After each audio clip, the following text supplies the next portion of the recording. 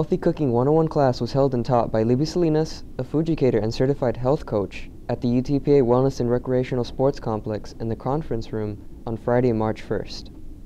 Healthy Cooking 101 is to help the students and the public's also invited here, is to learn to make some healthy recipes. I focus on using real food ingredients and local food ingredients as much as possible.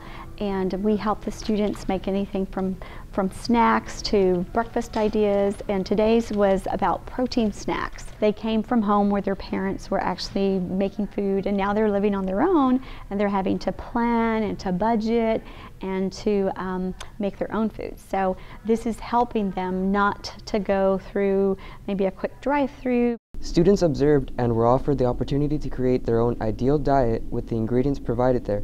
Libby Salinas made a protein bar for someone on a high-protein diet by mixing oatmeal, dried sweetened coconut, raisins, milk, and honey. Now what you would do is you could put it together in a pan, and you're going to put it inside of the refrigerator for about 8 hours, and we didn't have to add any protein powder or anything like that because we've got enough protein from all of our nuts and the seeds because we chose the ones with the highest protein. Healthy Cooking 101 will be available on the first Friday of every month at the UTPA Wellness and Recreational Sports Complex. If you'd like more information, call the complex at 956-665-7808. Don't forget to hit the subscribe button for more videos, like us on Facebook, and follow us on Twitter for more news.